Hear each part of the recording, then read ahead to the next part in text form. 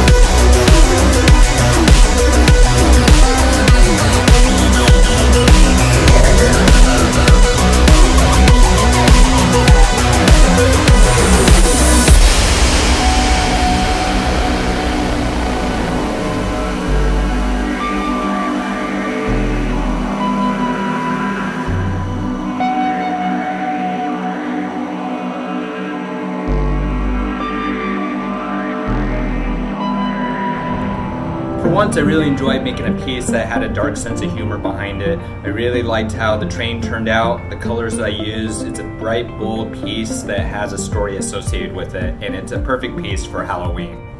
If you would like to find out more about this artwork, visit my homepage at mindtripstudio.com, or you can follow me on Instagram at GALEN'S. Next week, I will be doing 2 more projects as we're approaching the final 5 projects of the season.